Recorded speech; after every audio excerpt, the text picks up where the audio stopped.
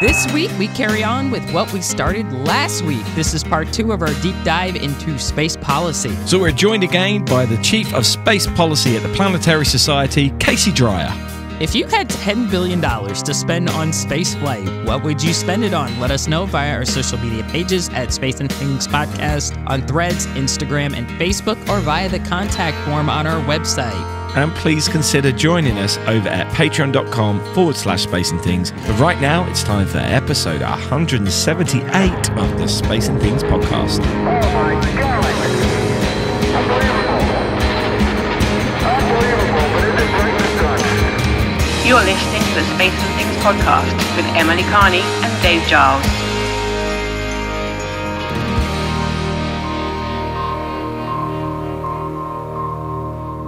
I'm Emily Carney. And I'm Dave Giles. Welcome to episode 178 of our podcast. Emily and I are in Washington, D.C. at the moment, probably, as you're listening, walking around the Air and Space Museum, which is a lot of fun. So we're going to crack on with this week's main feature straight away.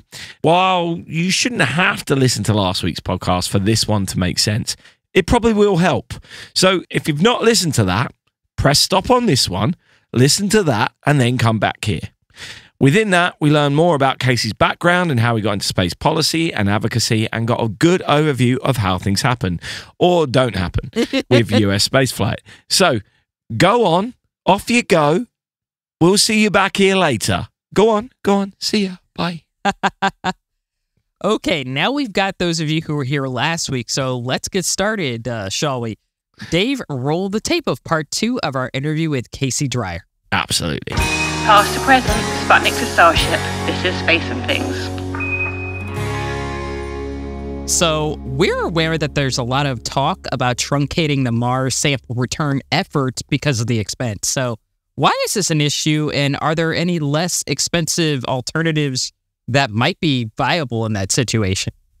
Yes, Mars sample return. So yes, this is the this is a big meaty issue right now, right? This is the James Webb Space Telescope of our current generation of projects. So the fundamental issue, right? We want to go to Mars. Well, right now, Perseverance is on Mars, happily and successfully collecting these incredible scientific samples. It's not just grabbing any old rocks on the surface. This is the equivalent of a geologist they do like a walk around. They study the geologic context of the area. They characterize both the atmosphere, the soil conditions around it. They take the sample, pristinely preserved in these little sample tubes, ready to return back to Earth. The type of science you can do with a giant Earth laboratory with your biggest, most power-hungry, and exquisitely developed sensitive machines is so far beyond what we can do in a miniaturized, low-power, very cold, and ruthless environment such as on the surface of Mars. It's an incredible potential scientific return. There is a reason no one has brought samples back from Mars before. It's one of those things, you look at the difficulty of it, and it's not just the fact that you need to launch off the surface of another planet for the first time, or the fact that you're doing this all autonomously, that you have to dock in the orbit of another planet autonomously, launch autonomously, right? There's no tech that can run up and twist a bolt or close off some leaking valve line, on the surface of Mars for you, the way that we can on that launch pad here on Earth. Or the fact that you have to come back for a 9-month trip before landing in the desert. It's that you have to do all of these on the celestial time schedule set by the orbital mechanics of Earth and Mars. Of course. And so you have this profoundly rigid and unforgiving timeline, both to launch and to return to Mars, right? You can only launch every 26 months, come back on a similar schedule. You have the unforgiving nature of the surface of Mars, all the automation, everything, all this playing together, all these interfaces between the rover dropping off samples into a sample container, the sample container going into a rocket launching into space and being collected into a container on an orbiting spacecraft. All of these is just difficult. And I go through this just to emphasize we say space is hard a lot. Mars sample return is really, really hard. Again, there's a reason we haven't done it before. The original idea was that we do what was called a lean sample return program, starting in late 2010s. with the idea that we do it for as low as $3 billion or so by 2026. They had an independent review look at the program and said, no, this isn't going to work. You'll need more. It'll have to be 2028 probably. So they got first delay. The decadal survey that went through in 2022 was assuming about $5 billion for this mission, which, to put it in context, for a planetary mission, one of my hobbies at the Planetary Society is collecting annualized spending data for every planetary robotic mission ever made going back to the 1960s. I know, who hasn't? And the idea, that way we can say, well, how much does each spacecraft cost? A $5 billion mission would already put Mars sample return at among the top 5 most expensive missions in planetary science, with Viking actually being the most expensive at about $7-8 billion adjusted for inflation.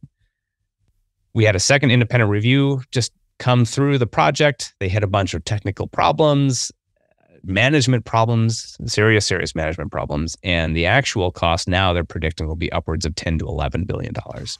Oof. That's about how much the James Webb Space Telescope costs. That's about how much Hubble's cost. That's roughly up there and could easily exceed the most expensive science mission ever done by NASA for Mars sample return. For a science mission, that is a lot of money. For a human spaceflight mission, that's Tuesday, right? That's it's not a huge thing. But we have different standards for these different processes. Yeah. We are not yet resolved in what will happen with Mars sample return. In reaction to that projected budget increase from this independent review board, the U.S. Senate released a budget cutting annual funding for the project by 2/3 and said, if you cannot execute this program at $5 billion, consider yourself canceled. Oof. The House came back and said, no, here's $1 billion for your mission. We are completely committed to this. We're going to do this. And NASA has said that they will take these new findings into consideration and will get back to us sometime in March. They're taking their time. They don't know what they're going to do.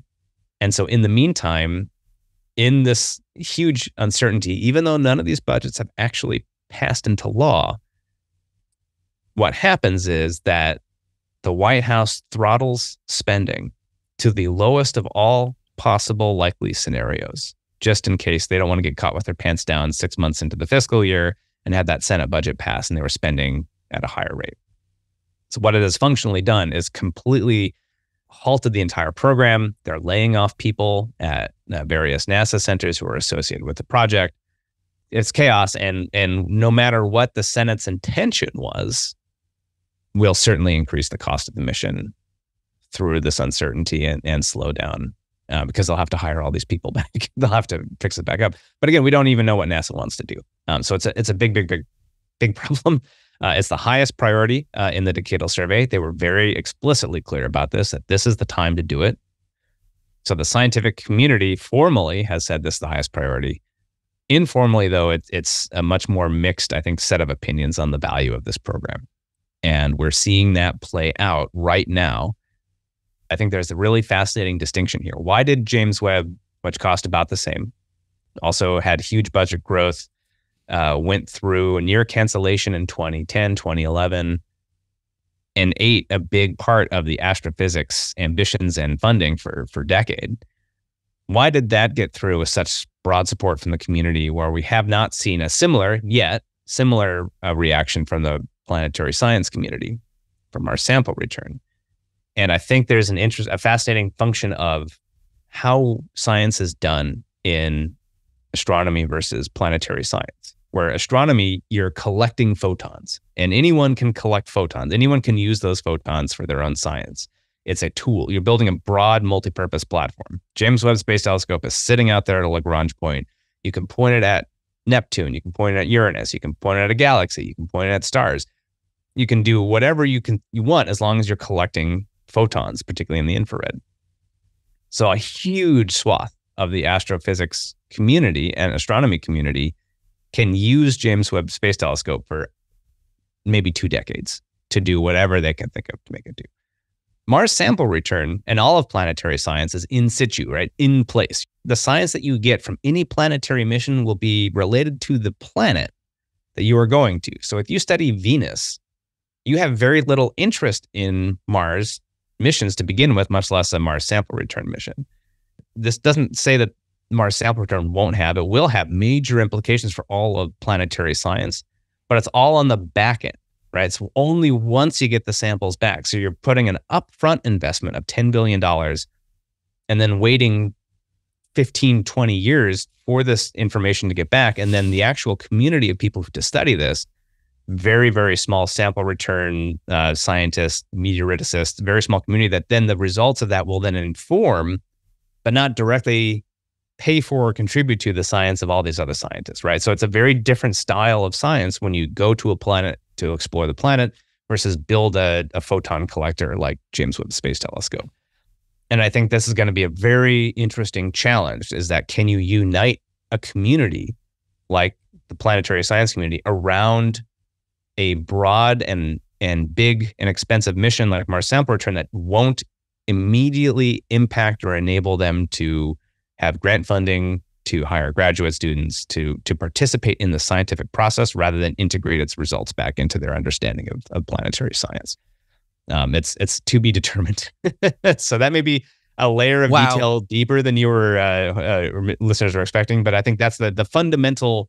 No, that's great. It's a profoundly different situation than James Webb Space Telescope, and this never really been tested. To me, it's like ostensibly like a feasible thing that people who are attached with the project in the beginning might not be attached with it in the end, because there's going to be you said it's going to take a while for this to come back. So it's like, we're talking about, people are dedicating their lifetimes to certain missions when you really stretch out the time from development to when it comes back. So that to me is kind of neat to point out that, these are people's entire careers and just crazy. The other observation there is, if it's going to take this long and that much money, and we know that there is, albeit small, but there is political will to send humans to Mars anyway in the next 20 years. Long shot, I know, but there is some talk about that. Why spend planetary science money on Mars as well when that money could be used on Venus, where we're not sending humans, or to Neptune, so on and so forth? I don't think we need a comment from that, but that's just, as you talk about it then, that's how my brain starts thinking about it. It's like, yeah, Mars sample return sounds great when you just say it out loud. Oh yeah, it'd be great to get some samples from Mars, but at that cost, when we know money's very much finite in this case, it doesn't make sense. As you just pointed out, all the different aspects of it. If you don't mind, that's worth following up on a little bit, because I think it's a really natural and frequently asked question, and I think it bears a little bit of discussion. You'll forgive me, because my head is in Mars sample return right now. This has been consuming a lot of our work, and I think there's two real ways to look at that. One is how seriously you think humans can get to Mars in the next 20 years, and I think that's still we're looking at the moon as a reminder for how difficult this all is. To not just get humans, but even land. We saw with the Peregrine, we're recording this right after the failure of the astrobotic Peregrine lander. And just to get to the moon, much less land on it with robotics, the Japanese company recently failed landing on the moon. Beresheet failed landing on the moon. Yeah. The Indian Space Research Organization just succeeded after a failure. Just to land on the moon is tough. So can we get humans to Mars in 20 years? I don't know. Even with Starship and all that X Factor, building Starship is the easiest part of getting humans to Mars, right? Yep. I don't know if we can get there in 20 years. So I'd say it really depends on your confidence in that. And then, would humans land at the same place where we have samples? Would the samples where humans land, by definition, they'll land at the safest, most boring geologically part of Mars. Yeah. You can grab samples and bring them back. They'll be useful, but will they be this? The landing site for Mars Perseverance rover was carefully selected with return in mind, and it is at a big ancient river delta that is known to collect. River deltas are concentration points for organics. It spans billions of years. There's a exposed surface crater. There's all these fundamental scientific questions of Mars to be answered specifically by going to a place like Jezero Crater. Will humans land at a similar point? Almost impossible to say at this point. probably won't be the primary consideration. So there's all these details of it. And actually, at the end of the day, the doing it with a robot first is probably, you want to practice taking off from the surface of Mars before you commit humans to that process. You want to understand what the dust environment does to your machinery and your components, and how can you launch a rocket after it sits in its own cold storage for 3 years to get there and land and back. So there's all these questions that help inform human spaceflight actually by doing Mars sample return. That doesn't necessarily say tip the scales one way or another. I think depending on your attitudes of how you kind of qualify these risks and analyses and likelihoods of things. But there is still a good argument for doing it now in order to inform human spaceflight, in order to get the maximum scientific value. And that's the big, I think that's what the whole community is grappling with right now. Well, now I've completely changed my mind. That's it.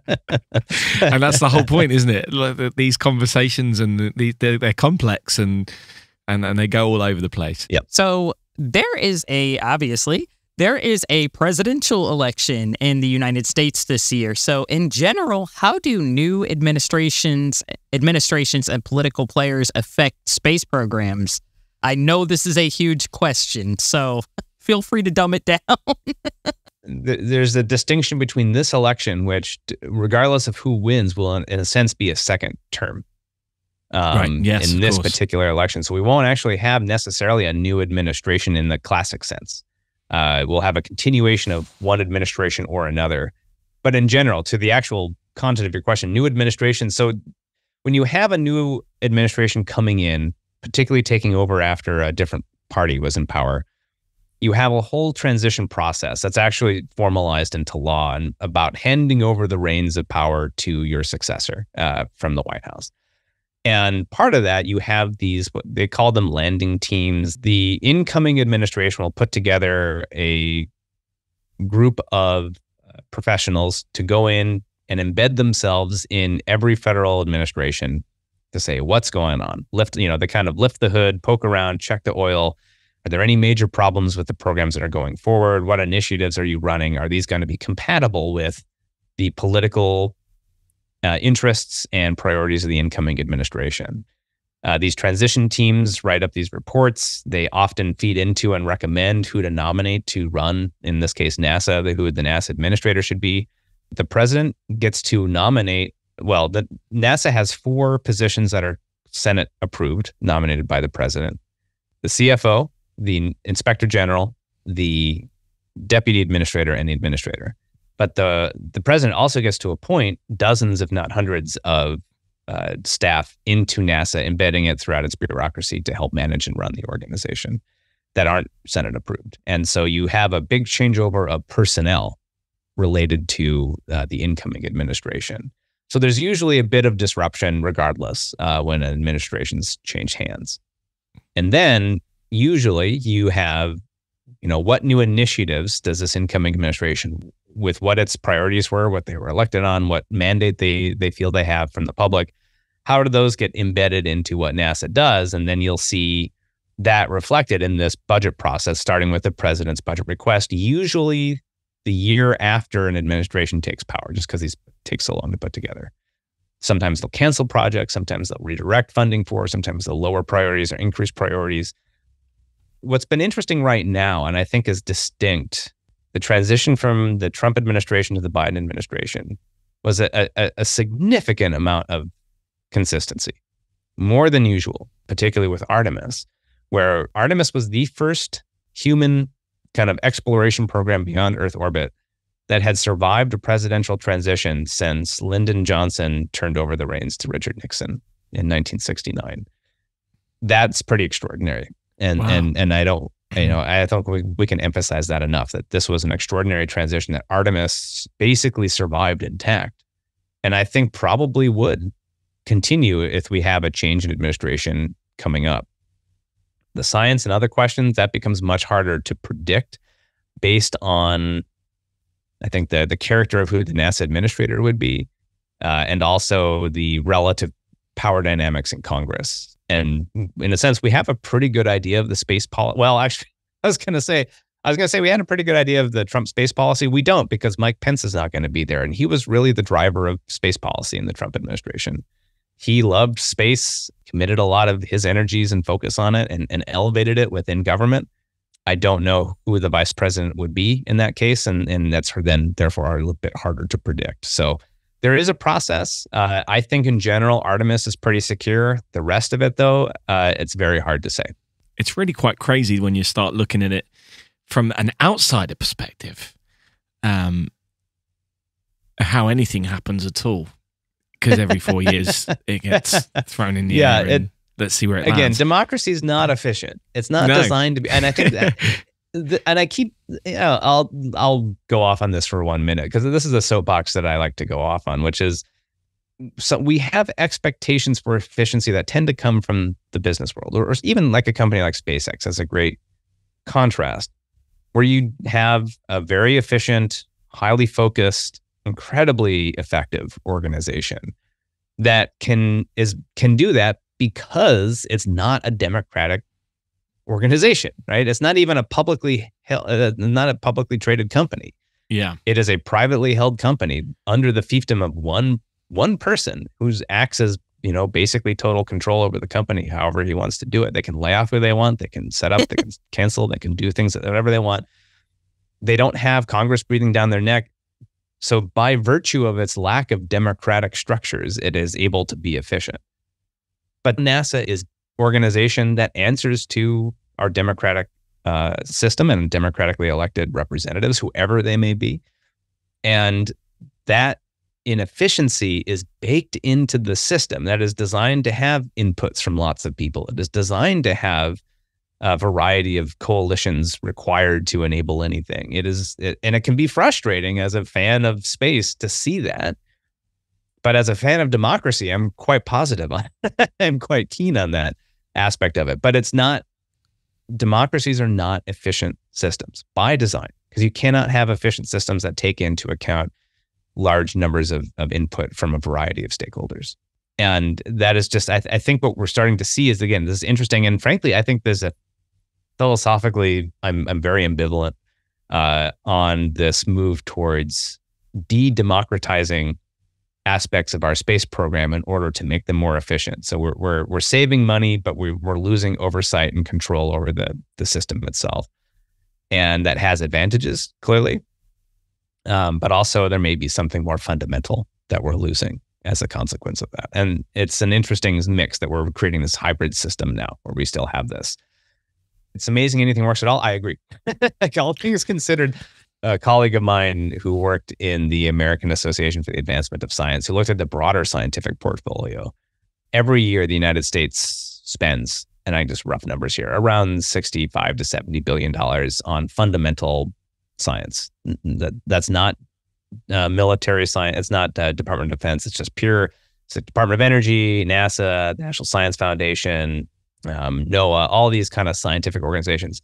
All these scientific organizations are spread around through half a dozen different federal agencies under half a dozen different subcommittees of Congress. And every year they're funded really consistently. There's small growth every year, about 60-ish billion and growing.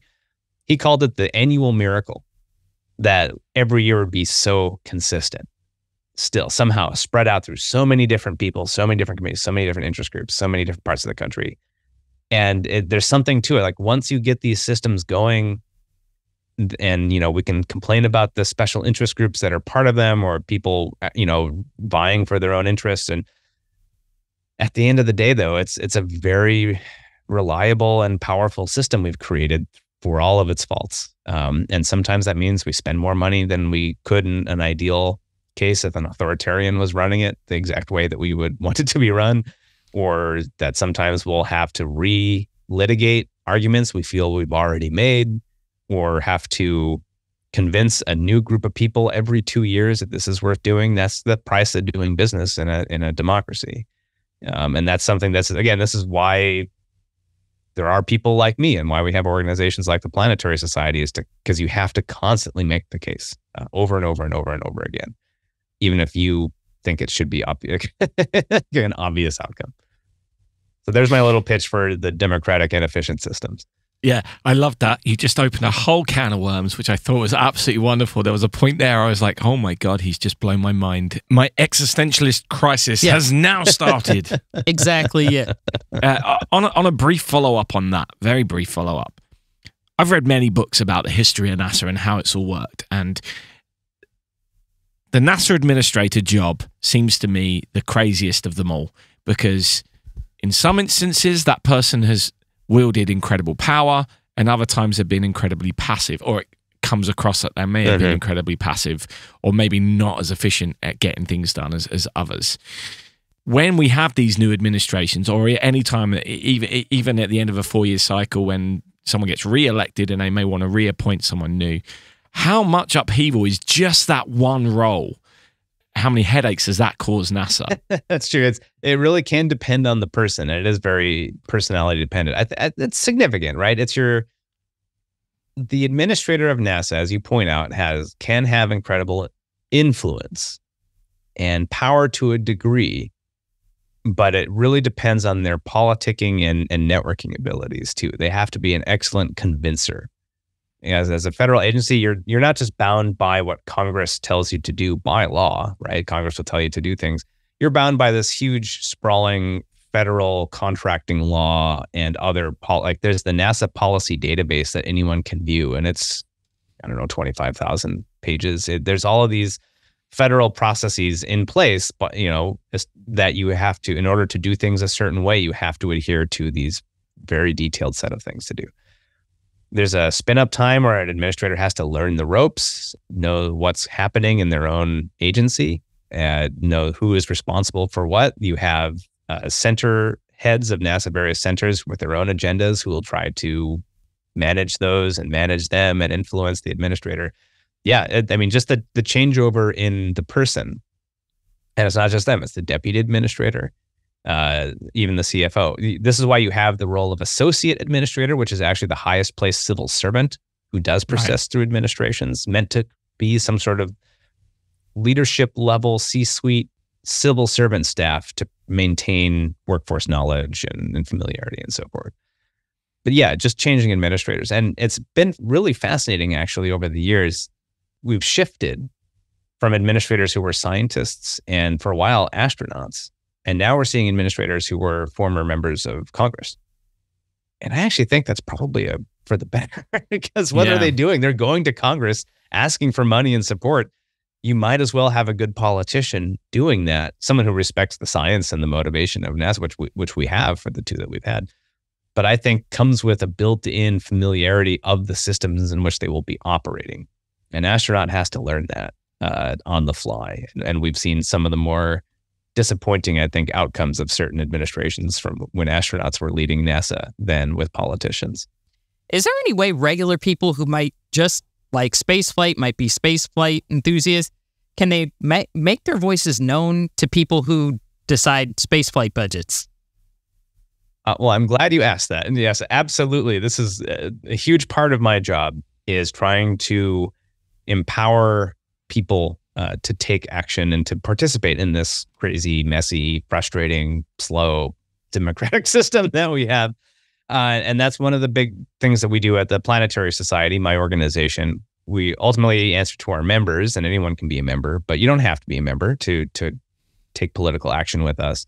You can go to planetary.org/advocacy or planetary.org/action center. And you can see we always have a number of ways that you can email your members of Congress if you live in the United States to talk about some of our top priorities right now.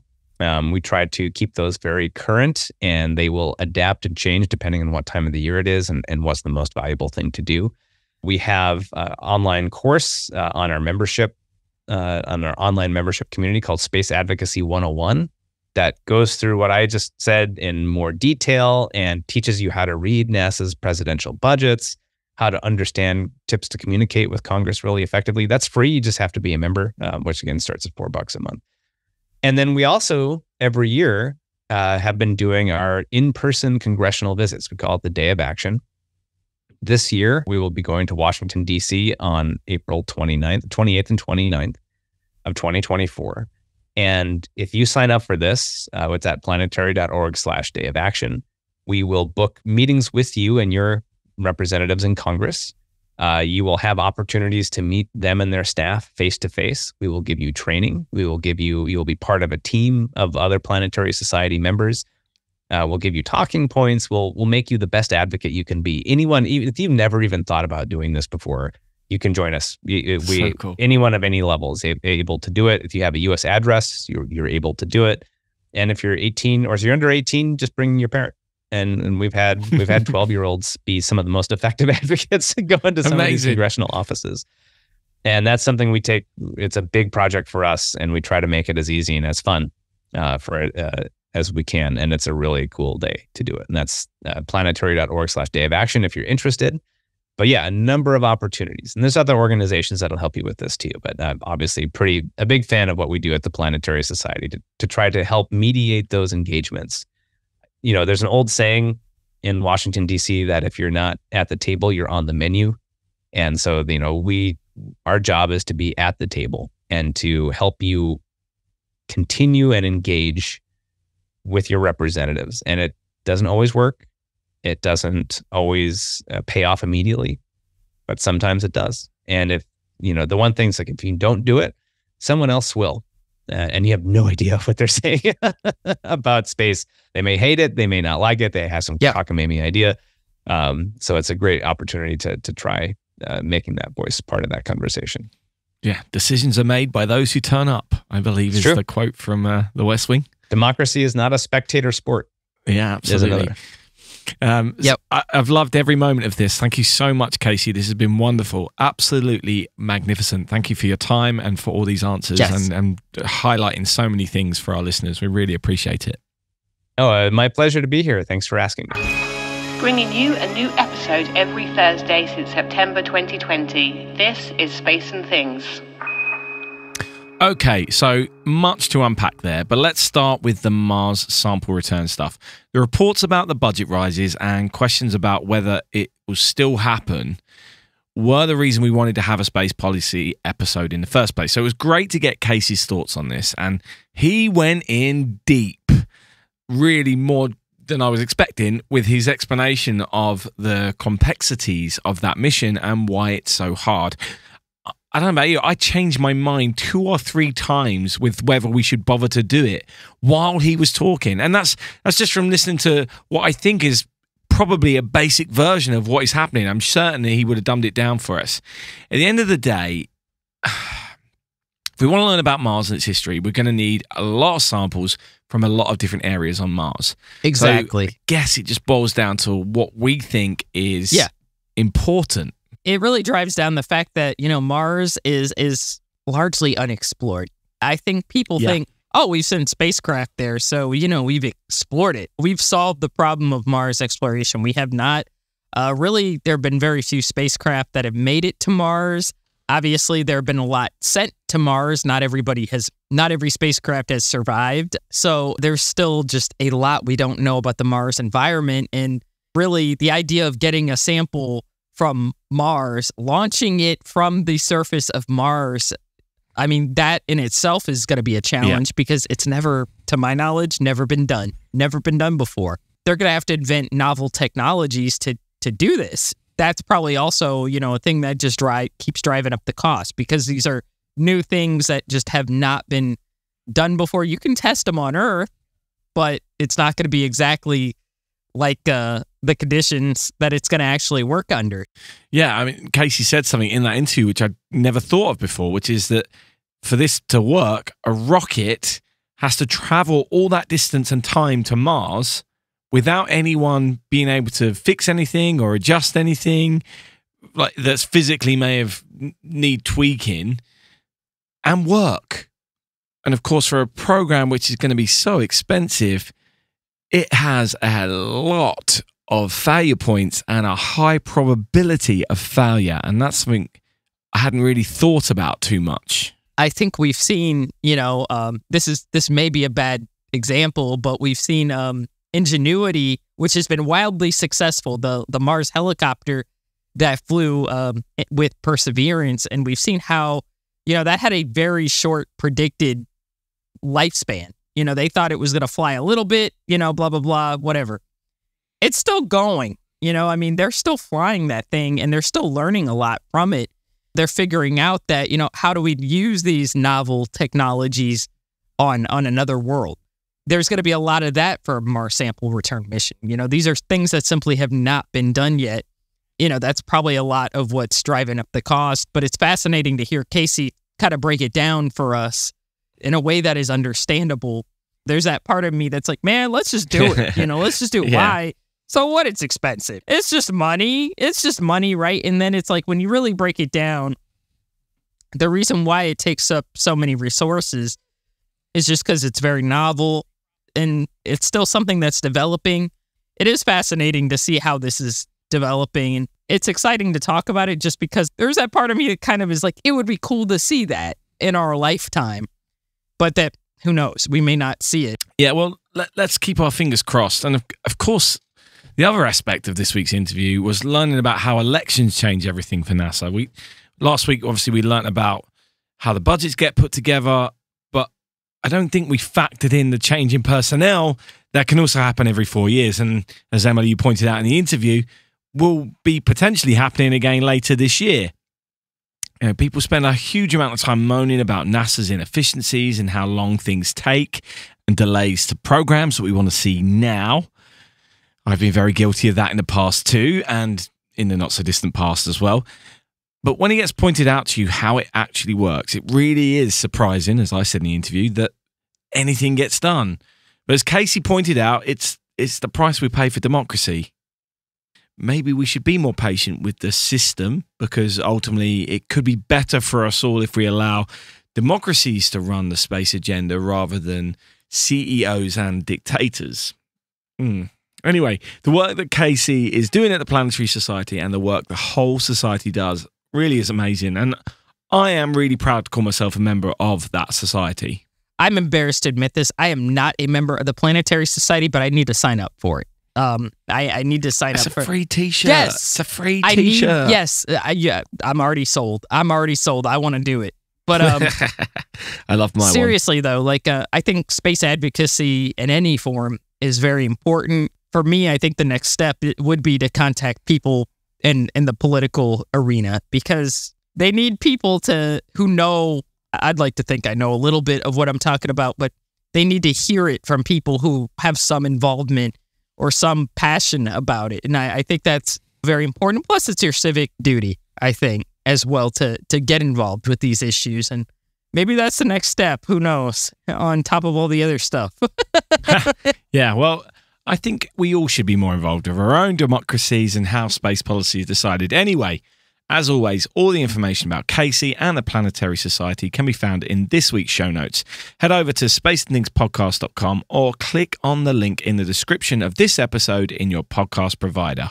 To find out what guests are coming up in the future and submit your questions, head over to patreon.com/spaceandthings. Okay, that's it for this week. So hopefully next week, Emily, over the next few weeks, hopefully we'll have some wonderful things to share with you from our trip to Washington, D.C. Thank you to all of you who continue to support what we do, whether it's hitting the share button, buying some merchandise, or the all-important one, signing up to Patreon and helping to power what we do. Thank you. So head over to spaceandthingspodcast.com if you would like to check out our new merchandise, or sign up to Patreon at patreon.com/spaceandthings. Yes, thank you all so much. I'm looking forward to sharing what we were up to in Washington with all of you. But don't forget, in space, no one can hear you meet.